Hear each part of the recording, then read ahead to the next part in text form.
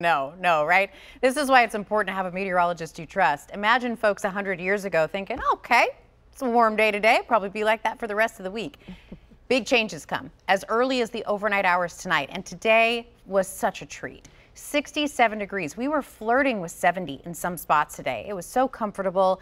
The air didn't have that bite to it, in part because of the direction of the wind. The wind was out of the south today. That's always a milder, more pleasant breeze. 67 is going to be in the distance, way big time as we head towards this weekend. Another Arctic cold front. So when we look at these cold fronts, we do look at where they originated. So this is from the Arctic. This is the coldest air we can get, and it is plowing its way across the central part of the country.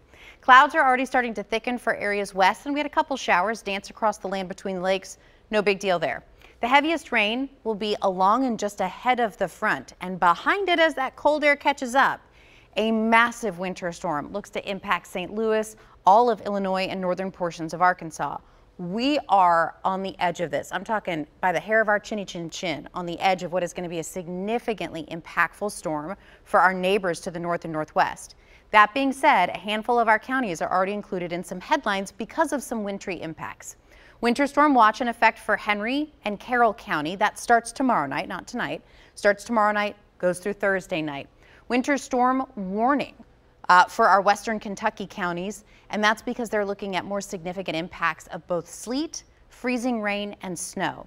The bigger story for us is rain. So rain arrives after midnight tonight, a good soaking rain. The heaviest will fall in the morning and early afternoon hours. About an inch is expected on Wednesday. Then there will be a little bit of a lull in the action late Wednesday night. It's not going to be bone dry, but we'll have a couple dry pockets. Another push of heavy rain comes in Thursday. We're looking at a good 2 inches of rain to fall just on Thursday. And it's late Thursday night that cold air is going to start to catch up to the moisture, and we'll start to see a transition first for our northwest counties, and then eventually that'll start to sweep across. But as is usual for us, it's always a race between the cold air and the moisture. Most of us are going to see rain from this. Some of us will experience some sleet pellets, a little bit of patchy freezing rain, primarily for folks to the north and west. So it's complicated with the messaging when we get storm systems that impact some people in a really significant wintry way, but they impact other parts of the viewing area with just rain. This is another one of those setups.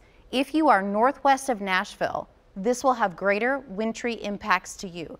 The further south you go and the further east you go, this is not a winter weather maker for you.